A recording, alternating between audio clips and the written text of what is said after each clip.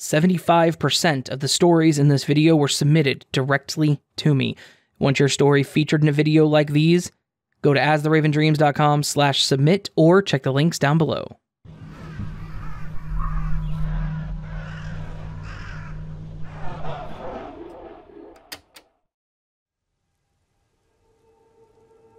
My experience with this entity took place roughly 2 years ago.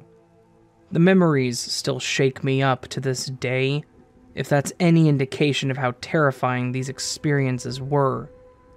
I can't allow myself to think about it for too long out of fear that, well, I don't know actually. It's not like thinking about this thing will conjure it. I'm fairly certain it's tethered to the place in which I encountered it.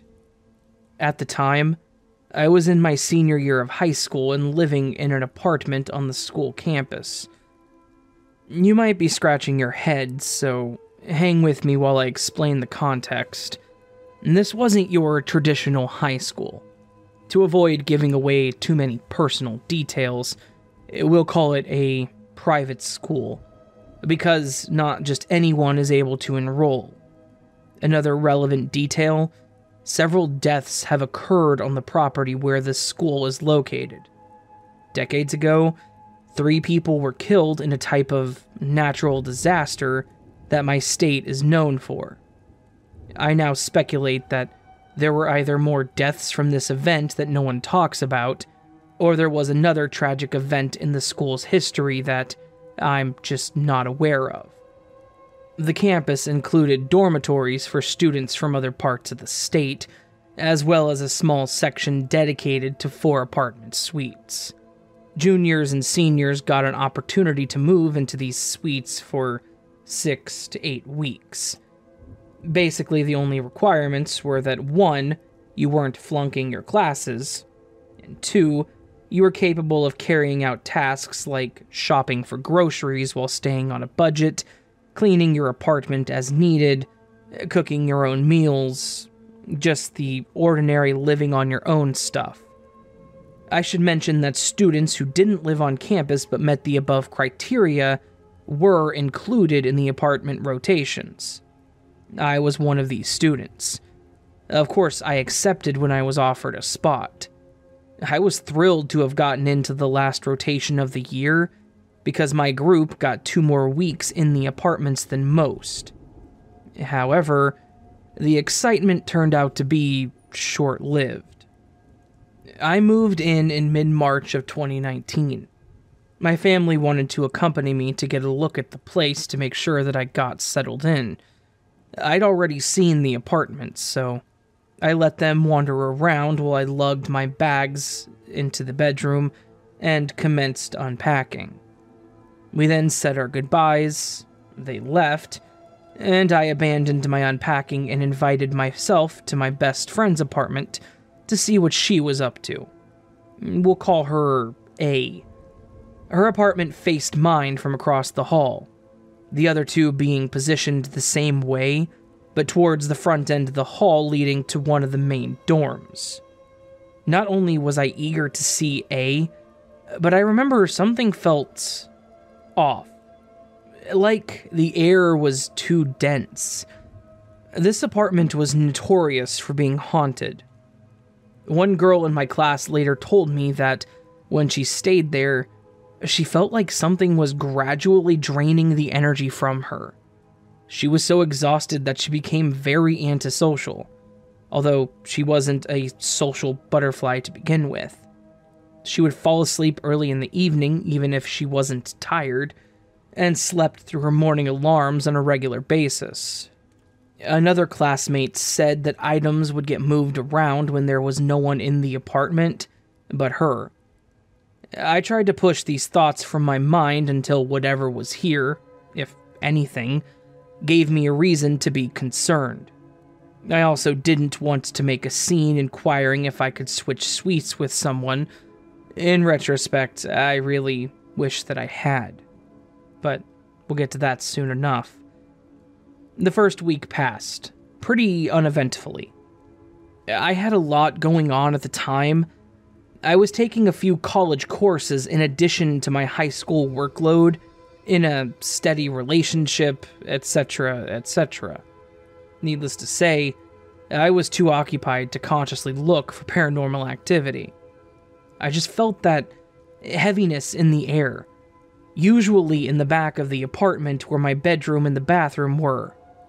After the first week, the source of this energy must have grown restless and decided it was time to make some I'm here and the rumors about this place are true statements. I started seeing weird movements around my apartment, sometimes while friends were over, but usually while I was alone. I would see a foggy shadow with no definite shape, darting across open doorways that vanished as soon as it caught my eye. I would ask whomever was over, did you see that? And they'd say they didn't and ask what I was talking about. And after explaining it the first time, we laughed it off on subsequent occasions. This carried on for another week or two. I was honestly starting to believe I was sharing my apartment with the mischievous ghost with no ill intent. But hey, life would be boring without plot twists, right? Just as my worry began to ebb, things took a dark turn. I remember one evening I had just finished cleaning up the kitchen after dinner and was laying on my bed on the phone with my boyfriend. I'll explain the layout of the bedroom because that's where most of the disturbing stuff went down. When you walk in, the closet takes up most of the wall to the left. I always left it open because it's old, and the sliding wardrobe-like doors had a tendency to stick. The head of the bed is against the right wall, so that when you lay down, you're looking toward the open closet. There's a dresser across from the door, a nightstand on one side of the bed, and a desk on the other. Anyways, I was on the phone with my boyfriend and I saw the blurry shadow darting around again. This particular time was unsettling because it was moving around the opening of the closet right in front of me and didn't poof out of sight like the other times. The energy emanating from it was hard to read, too. I couldn't tell if it was trying to be threatening or playful. My boyfriend sensed that I was uneasy. I told him I was currently watching the thing practically dancing around in front of me, and it wasn't going anywhere. I quickly left the room. Hell, I probably left the apartment. I don't remember. Something just told me that I needed to get out. My suite mate was nowhere to be seen for the rest of the night, but I could still feel its presence when I returned. From that point on, I didn't feel like I was alone in my room. I mean, there had been a weird energy change all along, similar to how you can feel the air change when a storm is moving in. Now, it was like a person was in the room with me 24/7. When night came, I would find excuses to avoid the bedroom for as long as possible. I'd go hang out with friends or invite them over so I wouldn't be alone if the ghost tried anything on me. I would loiter in the kitchen, making tea and sit on the couch passing time until I got up the nerve to go to bed. I pleaded with my boyfriend to stay on the phone with me until I was tired enough to fall asleep shortly after we hung up. Maybe I was overreacting, but this ghost no longer felt harmless like I had initially thought. My intuition has always been strong, and I couldn't have ignored it if I wanted to in this situation. This place set off serious warning bells inside of me. Unfortunately, my paranoia was justified when things escalated yet again. I had just hung up with my boyfriend who was waiting for sleep to set in. I was laying on my stomach, head turned to face the bedroom door when insert crash noise here. My entire body jolted. My heart felt like it was going to beat out of my chest, and I dove under the covers like a child and tried to catch my breath. My first thought should have been, what the hell was that? But I somehow knew with a paralyzing clarity what had just happened without even having to see it. This ghost/spirit was a young, blind boy. The darkness had disoriented him, causing him to stumble into my desk. I can't explain how or why I knew this. The characteristics of this ghost being blind, male, and quite young, probably between 9 and 13 years old, just materialized in my mind with utter certainty. I know it sounds crazy. Not only did the fact that I could pinpoint information about this entity freak me out, it also confused me. Is it even possible for a spirit to be blind? I guess we don't know what will happen to us when we die, but lots of people believe we're restored to perfect health in the afterlife, or just cease to exist, so the whole thing, it didn't sit well with me. And no, there was no one else in the apartment with me. Nor could anyone have gotten in, because I always locked the doors at night, and I was the only one with a key. I was shaking really badly, but I managed to fish my phone out of the blanket and called my boyfriend, not wanting to be alone and knowing that he would still be awake. Again, I was so shaken that I don't remember much, besides getting out of the damn bedroom and turning on all of the lights as I walked through the apartment. The next day, I told A and another friend, I'll refer to her as T, about the ghost boy. They didn't know whether or not to believe me, but they could tell how distressed I was nonetheless. I was more anxious than usual to go to bed after that. I started seeing it in the morning, too. Its translucent shadow flickering at the threshold of the closet. I got the feeling that it was watching or listening to me, and it taunted me with that stupid disappearing act. There 1 second, gone the next. Luckily for me, it was April by this time and a band trip was approaching. The trip involved traveling out of state, meaning I would be able to escape the suffocating paranoia that I was sadly growing accustomed to for about 4 days. I was still anxious to fall asleep the first night of the trip, but when I realized it hadn't followed me, I slept soundly for the first time in weeks. In case you're wondering, we went to Silver Dollar City that year, and you can bet your ass I went on every roller coaster in the park, but I digress. Fast forward to the last day of the trip. Dread flooded through me on the long drive home. I think I still had about 3 weeks left in the apartment. I was exhausted when I unlocked my door and dragged myself and my overstuffed suitcase inside. But upon being hit with a wave of paranoia, I started a load of laundry and escaped over to T's place. When I walked in, she and A were watching a show and digging into some jerky and outlandish flavors that she'd bought on the trip. She offered me some, but I declined. I have a TMJ disorder, a jaw condition, and I'm careful not to strain my jaw chewing tough foods like this. This is good to know for later. Skipping to some time in the middle of that week, I was in bed and the room was dead quiet. I'm just lying there, teetering on the first phase of sleep, but still mostly coherent.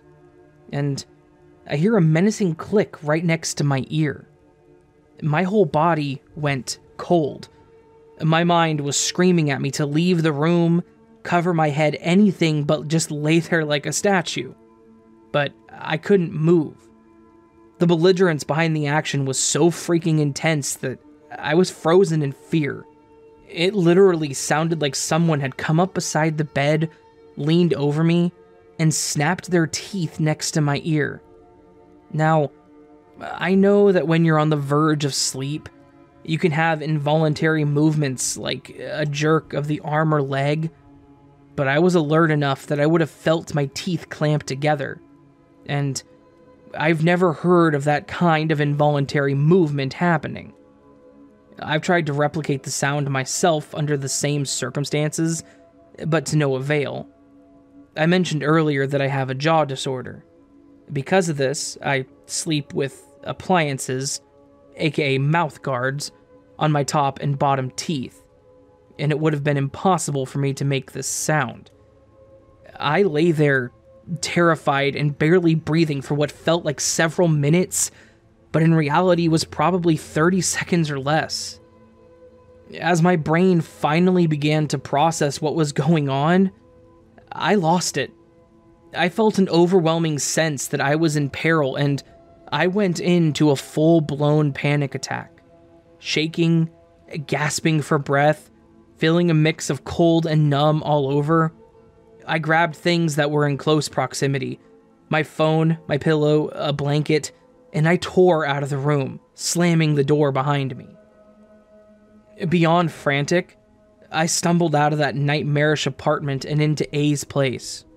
She thankfully kept her door unlocked at night, which was safe because the campus was secure and she has some medical things that having easy access to the apartment would come in handy for should she have some kind of an emergency. I collapsed in her living room, trying not to freak out too loudly so I wouldn't wake her up. I ended up falling asleep on her couch. It was too small for me to stretch out all the way, but I didn't care. It wasn't the last time that I'd run to her either. I heard the teeth gnashing around 5 more times. And that's not something you can just get used to. A and her apartment became my safe haven. Sometimes she was awake when I plowed into her living room. For those who aren't from the South or Central Plains part of the US where people say that, it means hauling ass, hurriedly carrying out an action. Other times, she would find me crashed out on her couch in the morning. To this day, I am so grateful that I had my best friend merely feet away throughout this whole ordeal. I honestly did not expect anything of this nature based on what classmates had told me. This entity was clever. It tricked me into believing it was harmless when that couldn't be further from the truth. Had I stayed there much longer, I fear it would have hurt me physically. I have a few theories as to why the entity became so malicious. Maybe it was angry with itself for crashing into my desk and giving away its identity. Maybe it was trying to use echolocation. Maybe it wanted to trick me into a false sense of security, then scare the hell out of me for fun. I really didn't think it was a prankster for a while, but the teeth gnashing thing and the overall energy as of late, it felt pretty sinister to me. And I don't even know why it was so active around me in particular. Even if it meant no harm, which I highly doubt, I didn't find it the least bit amusing. And I'm glad I will never have a reason to step foot in that apartment ever again.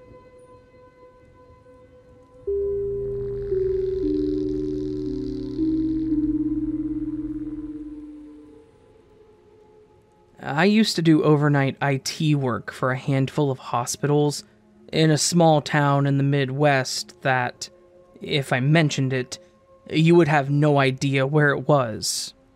That said, I'm just going to say that it was in Nebraska and leave it at that. It was contract work, and it was outsourced to a third-party company. I was just out of my 2-year degree, so I took the first job that I got offered.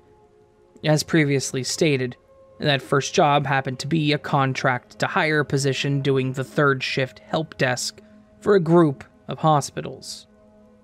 Basically, I would be expected to be at one of the sites and answer support tickets for this main site, as well as the satellite offices if they came in, which they rarely did. For the most part, I would just spend all of my hours at the main hospital and sit in the IT room from midnight to 8 in the morning, doing very little. There would be the occasional printer that I would have to reset or fix for the overnight nurses, but really, it was a simple job. Now, I shouldn't have to tell you this, but hospitals are typically haunted. And I don't mean like, oh, that's spooky haunted. No, I mean straight up haunted by the spirits of the people that died in those rooms and cannot pass on.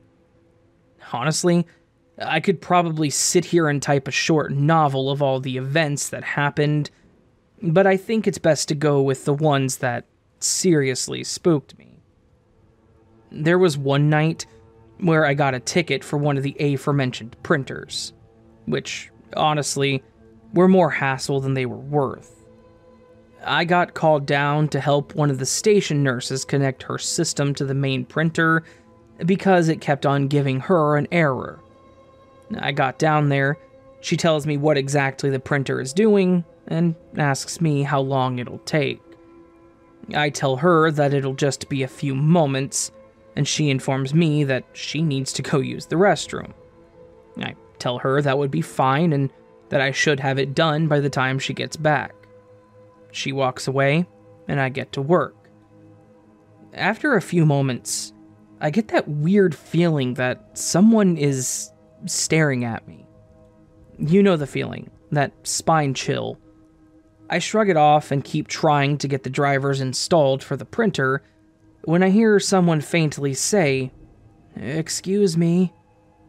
I look up and I see an elderly patient standing in the doorway to their room and staring at me, which honestly wasn't that big of a deal. I was sitting at the nurse station, and I was the only person there.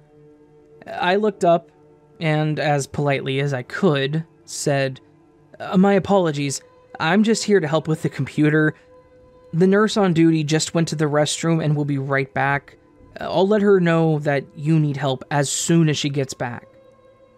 I say this, she smiles at me with her wrinkly, beaming smile, and I think everything is copacetic between us.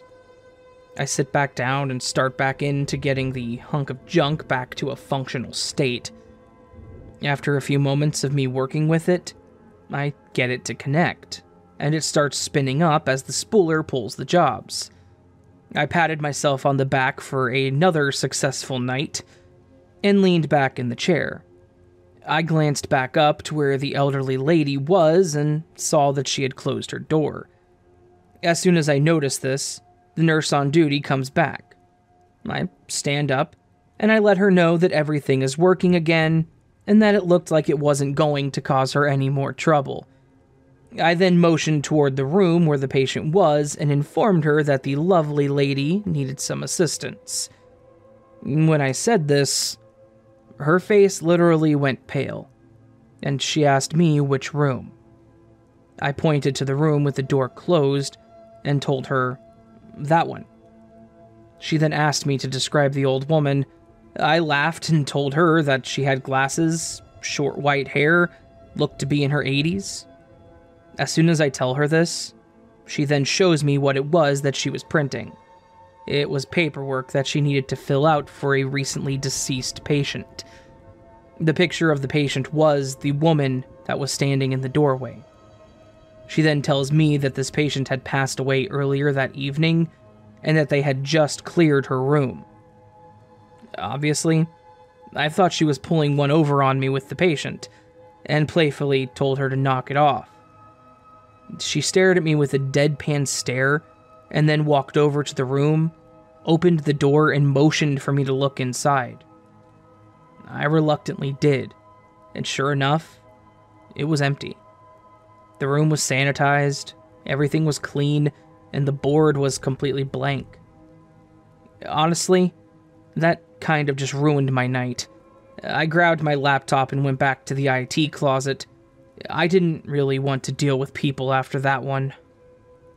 Beyond that, and probably one of the other nights that scared the hell out of me, there was one evening where I was in the closet with one of my new coworkers that I was training. And this was about a year later, after I had been hired on full-time, and I was actually training this person to be under me. I had already explained how things worked, and he was just sitting there going through the HR video training. I was probably on Facebook, just waiting for a ticket to come in, so we had something to do. We were literally just sitting there in the quiet hum of the servers, when, out of nowhere, the lights in the server room shut off. My mind immediately went into worst-case IT scenario. I thought the server room had lost power, which would have been bad. The server room losing power means that the servers may shut off, and we have to manually check them all to make sure they turn back on with the emergency power and that there are no errors. I look around and see that the server rack still has green lights on it, which meant that they were all good to go. I told the new guy to wait there, and I got up to go and see if the rest of the hospital had possibly lost power. When I got to the door, the light switch was off, like someone had legitimately turned it off. I shrugged it off and flipped the switch back to on. The newbie asks me if everything is okay, and as soon as I start telling him that it was nothing, the lights seriously flip back off. I slowly turn around, turn them back on, and start to walk backwards toward the desk. And I seriously watched the light switch slowly move from the on position to the off position. It was like a really weak person was slowly pushing it down with one finger, just nudging it slightly until it was off. That was enough for me. I told the new guy that we were taking a lunch. He laughed and asked what was going on, and I told him that, at that exact moment, we were going to leave the server room and go down to the cafeteria to take a lunch. I had no idea what the hell kind of spirit was having fun with us that night, but I was not going to agitate it any further. And I just decided to let it have its way. We went down and we had lunch, then went back up to the server room. When we got there, the lights were back on, and they didn't turn themselves off after that. And while that may not be creepy to some people, it seriously freaked me out. Mostly because I was well aware of how haunted that hospital really was.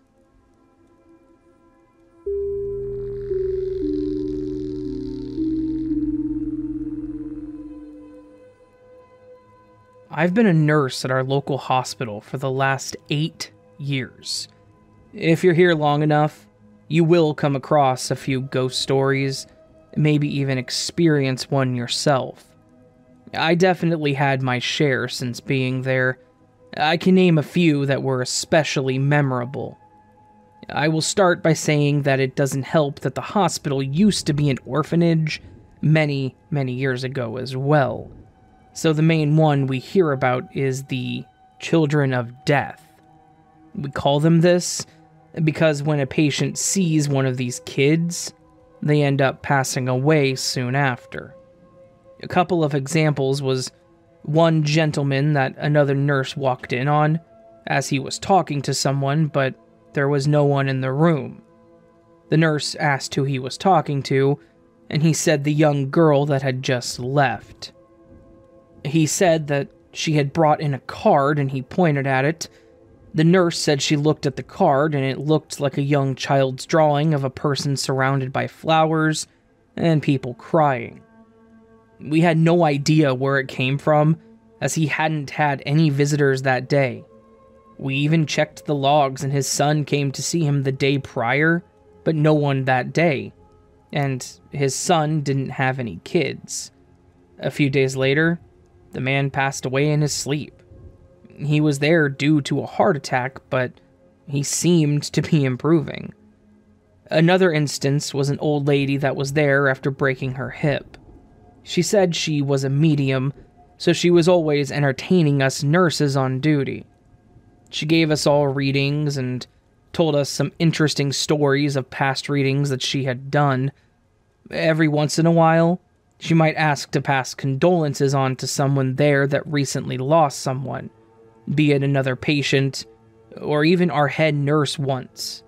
Her father had died suddenly, and we, the nurses, didn't really talk much about it, but this lady had brought it up. I thought she must have heard someone mention it. However, there was one instance where we received a nurse call to her room, and upon entering, she asked that we check on the woman across the hall. She claimed that she saw her walk out of the room holding the hand of a little girl. This was in the geriatric ward, so the patients didn't have a heart monitor attached, and she was bedridden, because she was very frail and couldn't get up on her own. We dashed over to her room to see that she had passed.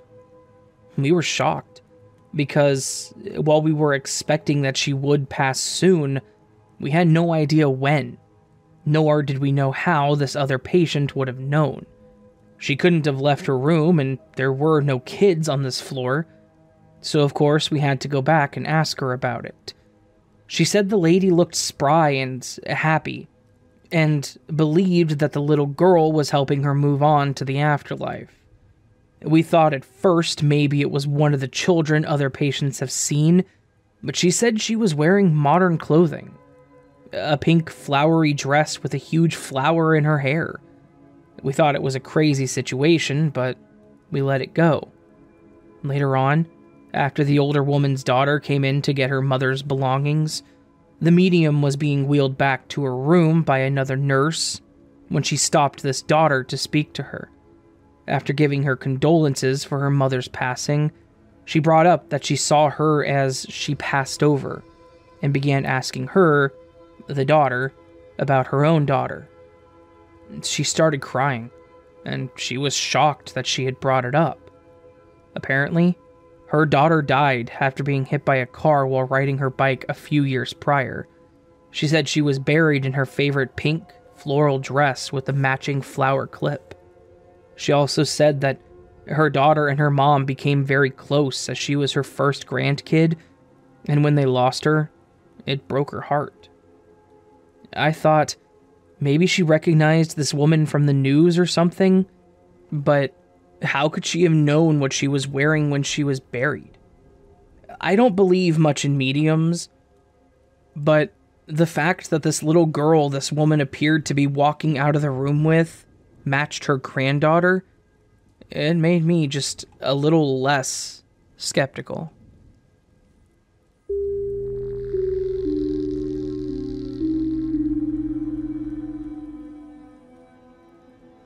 This is a family and completely true story. When my sister was 18, she decided to be independent and randomly left for Texas. She's prone to this kind of decision.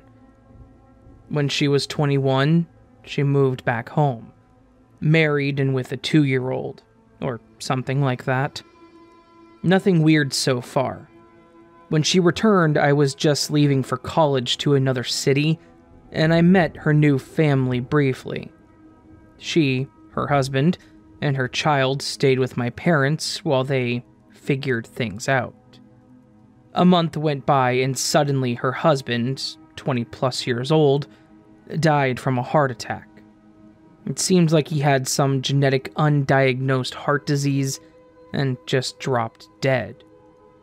My sister was obviously devastated and basically relayed the care of her child to my mom, and she again left to another city, but visited frequently.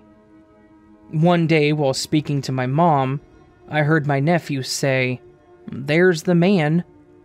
I asked my mom about this, and she said that my nephew was always talking about this man in the house that no one else could see. Even when they left the house, the child would say goodbye to this man, as babies do with numerous bye-bye sirs.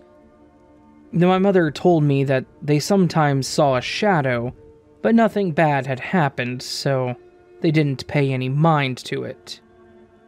This went on for years.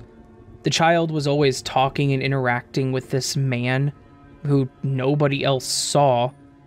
Meanwhile, my sister was really depressed and never talked about her husband. No one really did. We didn't know the guy, and everything was so quick that we didn't interact with him. We didn't have any pictures of him or anything, and nobody aside from her had any attachment to him. Also, this was like 2006.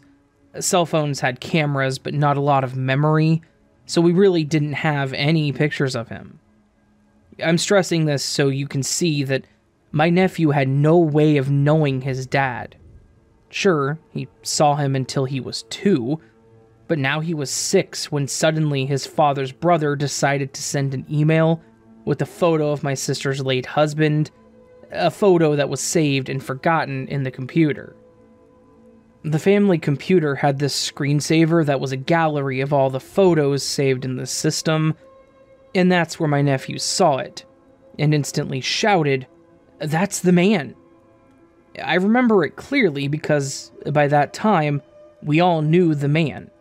Nobody saw him, but if something happened in the house, or there was a weird shadow, we said, "Oh, it's the man," and we all said bye to him when we left, and hello when we arrived. He was already part of the family. So we went to the computer and showed the kid all of the pictures there, and when the photo of his dad appeared, he was like, "That's the man that visits me at night." We were freaked out. He was elated. For a week, he asked again and again to see the picture, and my mother decided, against my sister's wishes, to tell him that was his father. Since then, he would talk about the man less and less until he stopped talking about him completely. Now, as a teenager, my nephew doesn't remember anything. Around the time my nephew found the photo, my sister remarried and took him with her. I think he was just looking after his child, and when he had a stable life, he left. But who knows?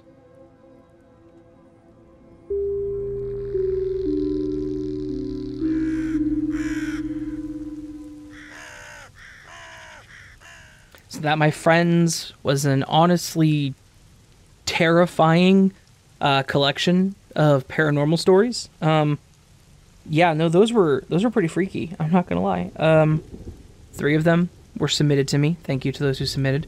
One of them was from Reddit. Thank you to the Redditor who let me read their post. It's an anonymous story though, so I just want to say that these stories, yeah, actually pretty spine chilling. Not gonna lie. So, all right.